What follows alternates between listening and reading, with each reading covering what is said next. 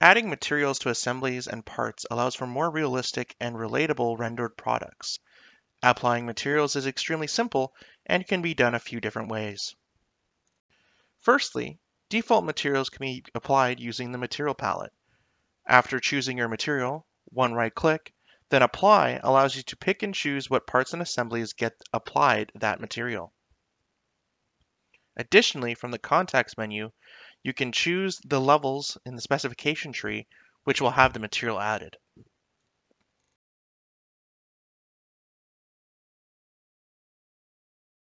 When you are satisfied with the items selected for the material, you can simply click on the green check mark and the material will be applied. Another way to add material is by directly clicking on products or parts in the specification tree with a material selected.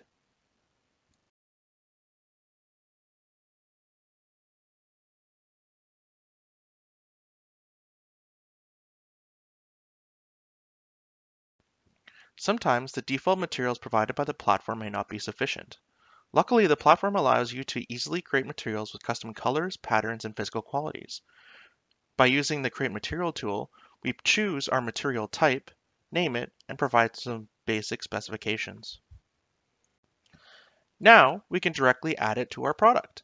Once that is complete, we can edit details in the material such as the name or the density for simulation purposes.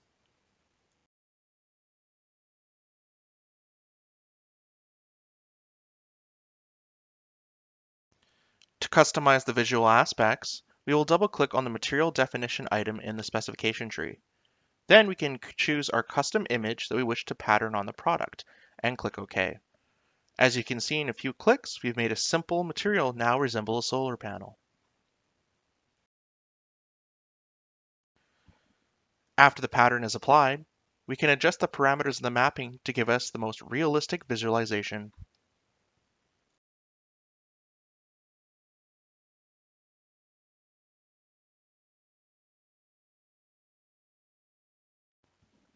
Now that our material is added, we can throw it into a previously created lighting scenario in our ambience.